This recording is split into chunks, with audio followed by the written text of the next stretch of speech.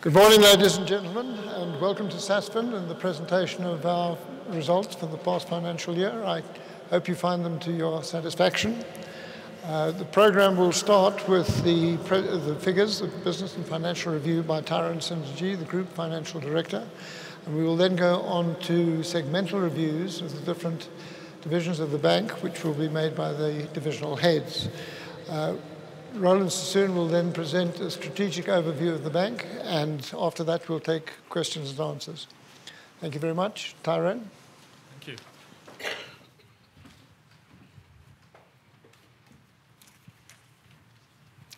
Good morning, ladies and gentlemen.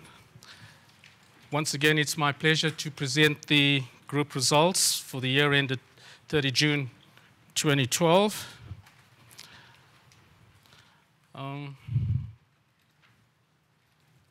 Johnny?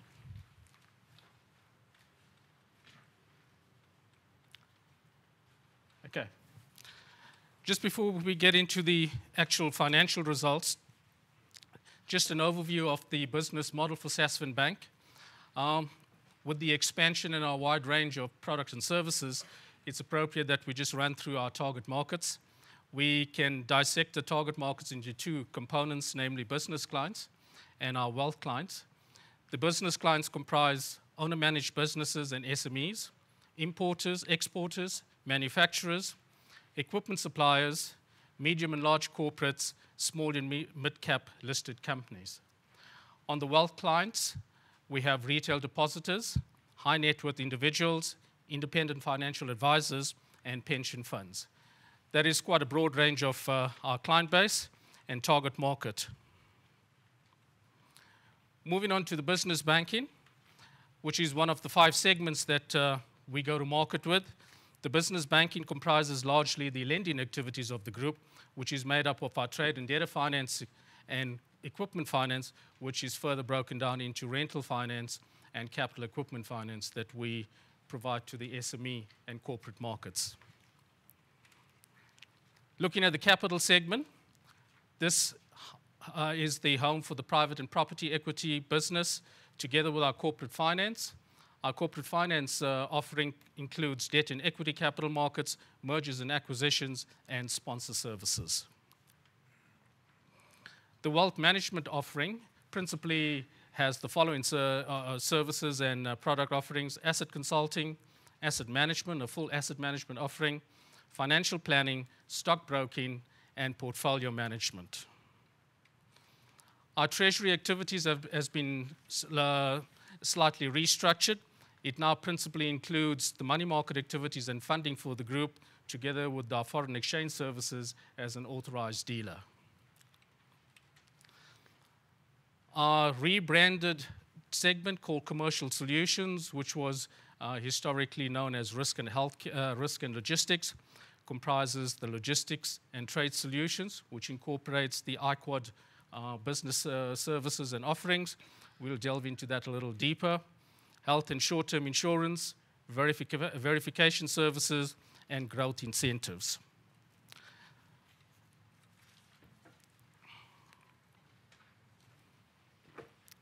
Looking at the key features of the results for 2012, profit before tax came in showing a strong performance of 30%, up to 174 million from 134 million rand. Profit for the year, largely affected by a higher tax charge and a tax rate, which I'll go into in a little more detail later on, showed a 17% increase at 133 million rand, whilst headline earnings and headline earnings per share, after adjusting for certain non-headline earning adjusting items, came in at a 16% increase, 111 million rand, and 3.44 rand per share. Dividends per share for the year, in line with the group's policy of 2.5 times dividend cover, a 16% increase at 137 cents per share. Once again, the group enjoyed significant asset growth. Our total assets grew by 25% to approximately 5.5 billion rand, up from 4.4 over 2011. Total equity remains solid at 1.2 billion, a 6% increase.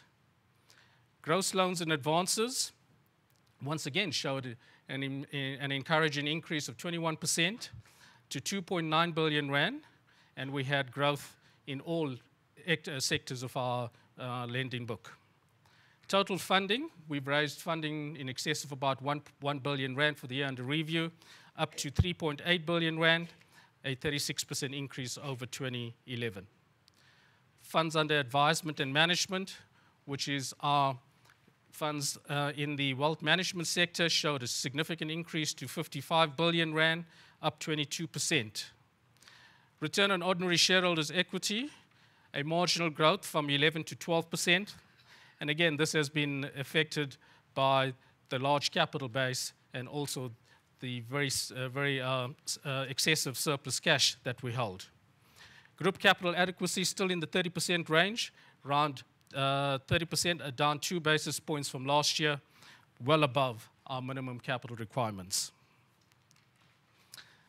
Looking at the asset side of our balance sheet, cash and liquid assets at 1.5 billion rand, significant increase over last year, and that has been largely underpinned by the funding activities that the group did over the past year. Investment securities shows a slight decrease, down from 405 million to 342. That is the private equity and property equity portfolio, some exits, and write-downs in some of our carrying values. Investments in intangibles, which includes our investments in associates and intangibles and goodwill on the acquisition of some of the subsidiaries, up 14%, largely due to the acquisition of iQuad, which I'll cover in a little more detail as we go along. Property, plant, and equipment down 67% from 175. The primary reason for that is the sale of this our head office building to the annuity property fund, in line with the group's strategy of liquefying fixed property that we carry on balance sheet. Other assets shows an increase of 21% to 466 million. That is largely client trades for our stockbroking business. That's the major component of that. Overall, assets at 5.5 billion, a 25% increase over 2011. On the liability side, equity at just under 1.2 billion. Interbank funding, we've utilized some of our funding lines there. We have funding lines in excess of 550 million. Our deposit book has grown significantly, and very encouragingly, we've lengthened the maturity profile of our deposit book. That's in terms of our focus, attention to grow deposits, up 47% to just under 1.8 billion rand. Long-term loans, the group has raised over the past year approximately 450 million rand in long-term funding from a combination of DFIs, the European DFIs and the IFC. This bodes very well for our Basel III compliance from a liquidity point of view. Debt securities, that is our securitized notes that we issue, remained flat. We didn't do a new tranche for the year under review. And other, which comprises client trades as well, up 19% to 530 million rand.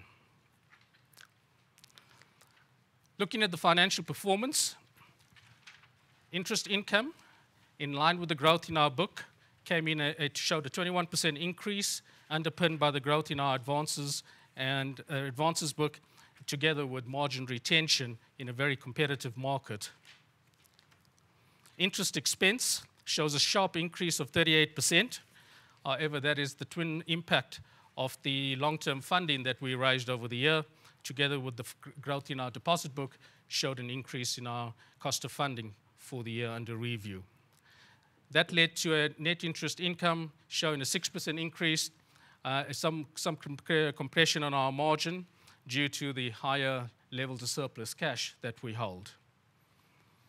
Other income grew 30%, largely driven by the acquisition of iQuad that contributes to our non-banking activities, and we had other income increase from the rest of the business, especially wealth management and commercial solutions, which is in line with our top-line growth objectives. Total income still encouraging at a 21% increase, 650 million rand from 536 in 2011.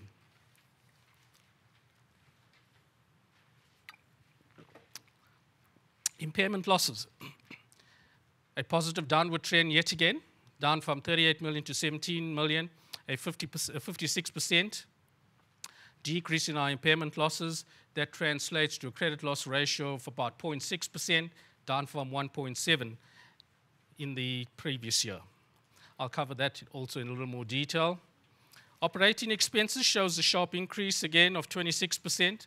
That's largely due to the acquisition of the iQuad cost base that we consolidated into our numbers. Excluding that, our cost growth for the year has been around 14%, which is largely due to further increases in our IT platform and staff and talent that we had to bring on board as we expand. Profit before tax at 174 million rand, a 30% increase. Our income tax expense looks very high. Our effective tax rate of 24%, up from last year's of 15%, largely due to some once-off tax charges that we had to bring on board this year. Change in CGT rates affected our private and property equity portfolio. The CGT capital gains tax on the sale of this building was affected our income tax line, and also a shift in profits from our lower tax jurisdiction to a higher tax base led to that. Profit after tax at 17%, 133 million rand, and headline earnings after accounting for minority interest and preference shares up 16% to 111 million rand for the year. Looking at the segmental analysis, yes, business banking is still a primary contributor, contributed some 68% of the group profits. However, it's down from last year of 77%. And I think that's encouraging in the sense that other businesses such as wealth and commercial solutions are showing positive increases in profit contributions, which is in line with our group strategy of growing and growing the other non-banking activities of the group. I'm going to go into the trend analysis just to take you through some highlights. The first one is our capital adequacy position. Last year 32, this year 30. And in terms of on a pro forma basis for Basel III, we're still at a 30% level. And that includes a core tier 1 component around about 27%, which is the main measure of capital strength in terms of Basel III. Our group loans and advances, that shows an interesting trend over the past 5 years. Post the crisis, we had as we lagged behind the market, and I think that's quite evident, we had an increase in NPLs, credit loss ratios, and we've seen a steady decrease over the years. Our NPLs down to 6.4%, provisions to advances at 3.3%, and our credit loss ratio of 0.6%, despite the growth in our advances of 21%. Composition of income, in line with growing our non-banking activities and non-interest revenue. We've seen our non-interest income grow to 69%, up from last year's 64%, and interest income now contributes 31% of the group's total income base. Cost to income ratio. This is still relatively high at 70%. However, it is stabilizing, and when you exclude the iQuad cost, our cost to income ratio is slightly below 70%. And I think that is receiving the attention of management on a focused and renewed basis to bring down our cost to income ratio to the target range that we've set around about 60 to 65% over the next 2 to 3 years. It's important to note that having the significant cash surplus of around 1.5 billion rand, that affects our cost to income ratio as well, because we can't redeploy that into higher yielding assets straight away. Group headline earnings per share and dividends per share. After the downward trend, we can see an upward pickup in 2012, up at 344 cents a share and 137 cents per share as well. 137 cents per share for the dividends. Looking at the business unit review, the segmental analysis, business banking, a major contributor of the group's profit, 91 million rand, up marginally over last year, 3%, but a solid performance once again. That was underpinned by strong growth in advances, as reflected in this graph. Gross advances went up to about, on the business banking side, from 2.2 billion to just over 2.7 billion rand for the year.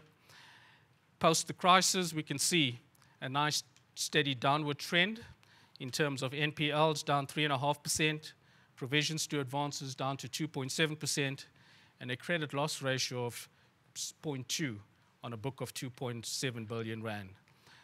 Once again, indicative of the inherent asset quality and the sound credit processes in Sasfin.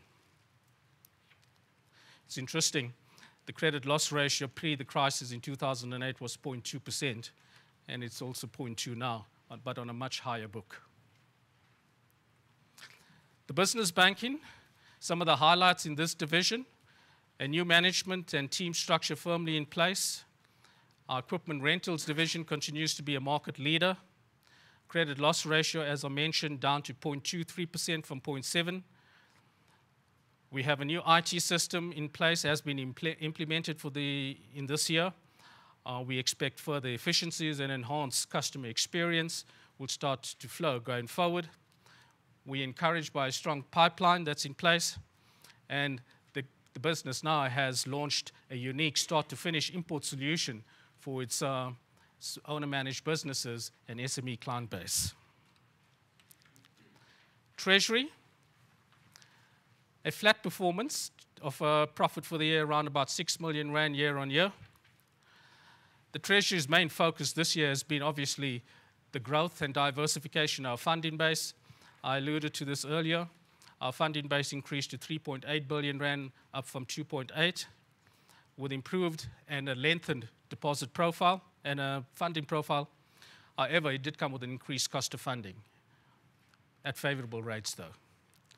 Our new deposit channels are successful. We've grown our deposit book up to 1.8 billion, up 47%. The deposit mix improved. We have a greater lengthening of the maturity profile into notice and fixed deposits, which all bodes very well for the new liquidity requirements in terms of Basel III.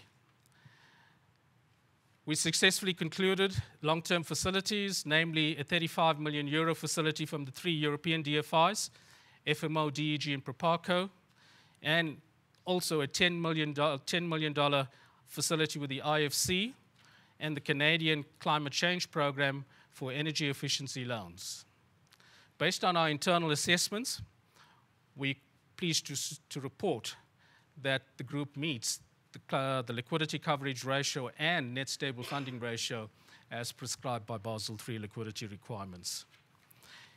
We continue to strategize and grow our funding base, and in line with that, the group has planned a corporate bond issuance for the first quarter of the 2013 year, and hopefully that will be the start of a few corporate bond issuers. Our international treasury division, the focus here has been on achieving critical mass and volume. We've seen forex sales growth of about 60%. We've now bundled the forex foreign exchange service offering with our start-to-finish import solution product. We've now also, to achieve the growth and the sales that we'd want, we've expanded the sales and dealing teams as well. Securitization has been a key form of funding for the group over the last 20 years. In 2011, in November 2011, we successfully refinanced 317 million rand worth of our notes. Some highlights of our vehicle: again, high margins, granular portfolio, a 20-year proven track record, and low correlation risk.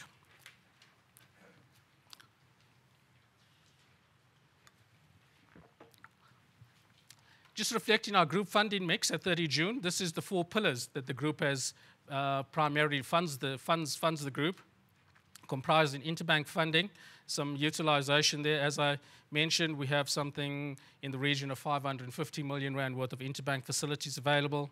Deposit from customers constitute around 48% of our funding base, debt securities 34%, and long-term loans 14%. You will notice that there's been an increase in long-term loans funding and deposits, and a decrease in the reliance on securitization funding. Ladies and gentlemen, that brings me to the end of my presentation. I'm going to hand over to David Edwards to take you through the commercial solutions. Thank you.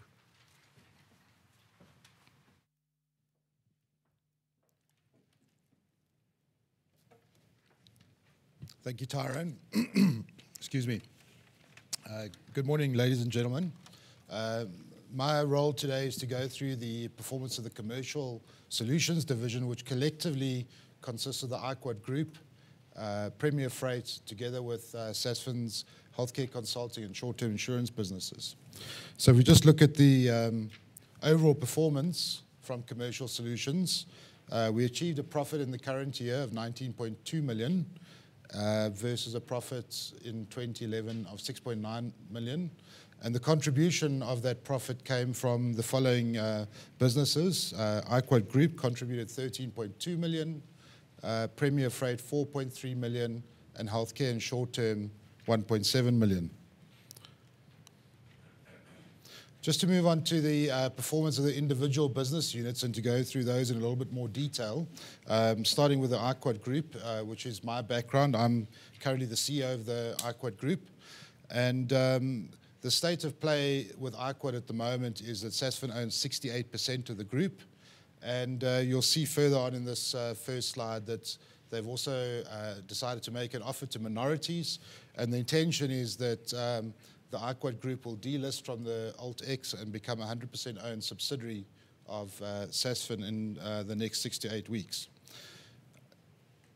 Just by way of a brief background, just to give you some insights into what it is that IQuad does, we're involved in outsourcing of financial and compliance services to business.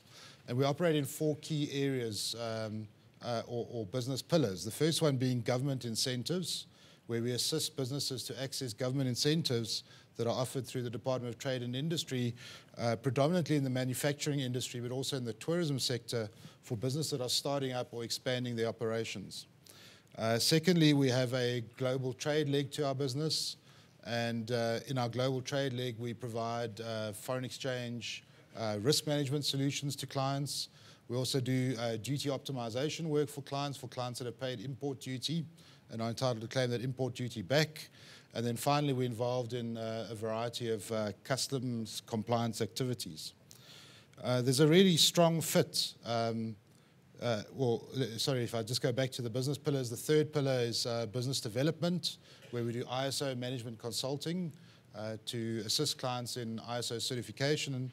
And then finally, in our verification pillar, we're involved in BE verification, BE consulting, and also VAT reviews to ensure that clients are not overpaying or overly exposed on their VAT compliance.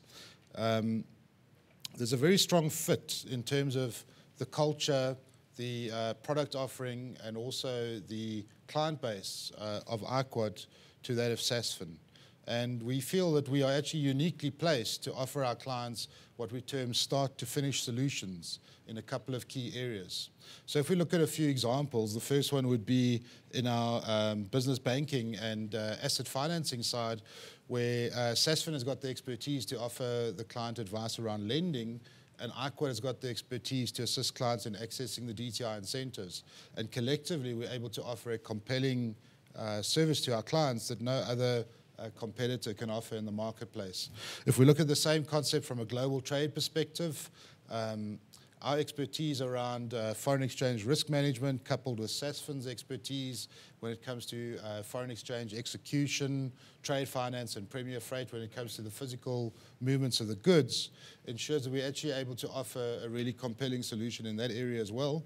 And we've most recently launched what we term an energy efficiency start-to-finish solution, where we are picking up in a very hot topic in the market at the moment, and identifying mechanisms to assist our clients in reducing the energy consumption inside their manufacturing concerns.